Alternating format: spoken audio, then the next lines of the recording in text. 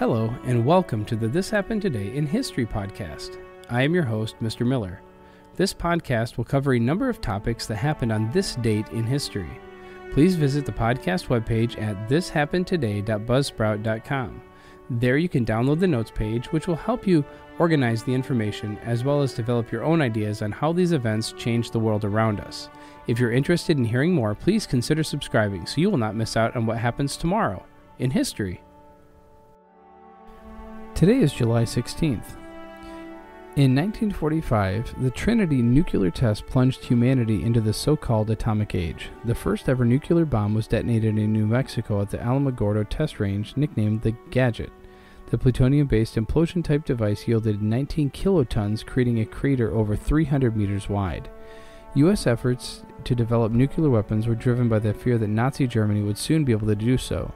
German chemist and Nobel Prize laureate Otto Hahn and his assistant Fritz Strassmann, helped by the Austrian-born physicist Lise Meitner, had produced the world's first nuclear fission in late 1938. Following this discovery, Albert Einstein sent a letter to U.S. President Franklin D. Roosevelt warning him about the threat of a German nuclear weapons program and urging the United States to speed up its own efforts. Germany had indeed conducted nuclear research, but only a handful of scientists were assigned to the task. Their efforts were largely unsuccessful and scaled it down after 1942. The United States, by contrast, invested essentially unlimited manpower and industrial resources into the Manhattan Project, which started in 1942. Its headquarters was the newly established Los Alamos nuclear facility in New Mexico.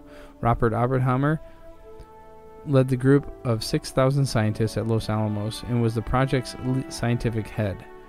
3 weeks after the test, on 6th and 9th of August, nuclear bombs, one of them based on the Trinity design, were dropped on the Japanese cities of Hiroshima and Nagasaki, killing tens of thousands of civilians immediately and many more from radiation exposure later. Trinity was one of the first of over 2,000 nuclear tests to be conducted worldwide, with over 1,000 in the U.S. nuclear testing program alone. The tests released vast amounts of radioactivity around the globe. They also spurred the proliferation of nuclear weapons hundreds of times more powerful than the earliest prototypes. The Comprehensive Nuclear Test Ban Treaty, the CTBT, bans all forms of nuclear testing. The United States was the first country to sign it when it opened for signature on September 24, 1996. Today, however, is one of the 8 countries that still have to ratify the CTBT before it can enter into force. The others are China, the Democratic People's Republic of Korea, Egypt, India, Iran, Israel, and Pakistan. And the next time you're frantically rushing to plug your parking meter, you can curse Carl C. McGee, because it was on this day in 1935 that McGee's parking meters made their world debut, much to the chagrin of future drivers everywhere. The first 3 decades of the 20th century saw the rise of the automobile, and along with it the rise of parking congestion. Throughout the 1910s and 20s, parking in America's major cities was largely a chaotic mess. Many municipalities tried to regulate the disordered cluster of parked cars that would flood into American downtowns by simply banning cars outright. On April 10th of 1920, the city of Los Angeles even banned all parking downtown during daytime hours. Needless to say, this didn't go over so well. After many very public protests, including parades of cars streaming through downtown LA, the ban was lifted before the month was through. Astonishingly, it wasn't until the middle of the Great Depression that the first parking meter would be installed anywhere in the United States. Many cities and towns did their best to regulate parking with the posted time restrictions, but those were incredibly difficult to police. The automation of the parking meter would allow for the kind of watchful robot eye that made enforcement more consistent and harder for drivers to argue with. On July 16th, the first parking meter was placed in Oklahoma City in an effort to instill some order to the chaos of street parking. It was the brainchild of attorney, newspaperman, and sometimes inventor Carl C. McGee. He would go on to file a design patent for his parking meter late in 1935. It was granted the following year. McGee started the Park-O-Meter Company and was successful in not only landing larger contracts with Oklahoma City, but with many towns around the country. The idea was immediately popular among towns strapped for cash and garnered some national press. The October 1935 issue of Modern Mechanics magazine included a short piece about the new nickel meters that had popped up in Oklahoma City, explaining that 5 cents would buy you anything from 15 minutes to an hour depending on where you were in the city. But his 1935 conception wasn't the first time McGee had dreamed up a parking meter for the streets of the future.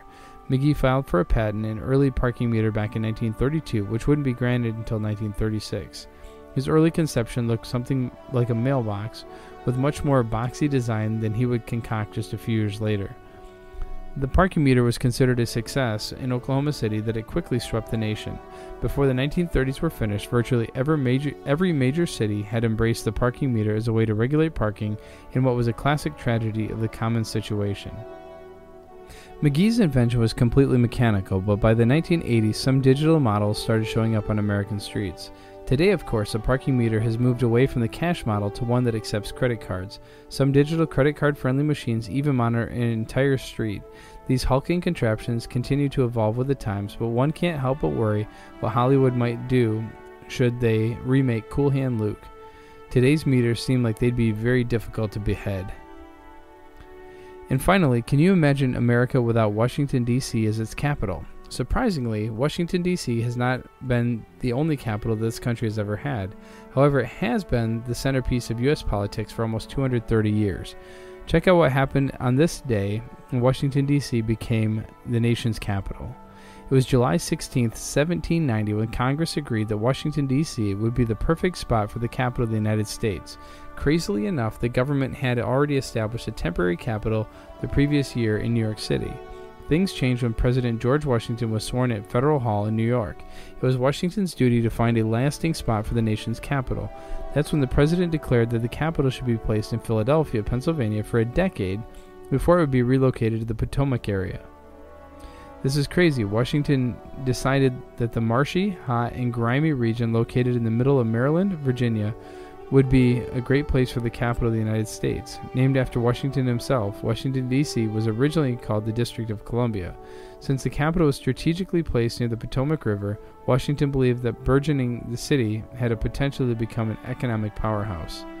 In 1791, Washington commissioned French engineer Pierre-Charles L'Enfant to create an architectural plan for Washington, D.C. 2 years later, the first keystone was laid down in the foundation of the White House. Ironically, America's first president never actually resided in the mansion himself. This was because the White House wasn't move-in ready until the turn of the century. In 1800, John and Abigail Adams became the White House's first tenants.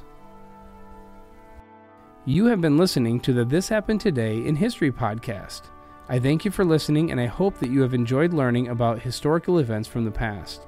Thank you to the following websites for their information regarding today's topics: ThePeopleHistory.com, the first atomic bomb test at ctbto.org, the world's first parking meter at gizmodo.com, and Congress declares Washington, D.C. is new capital at history101.com.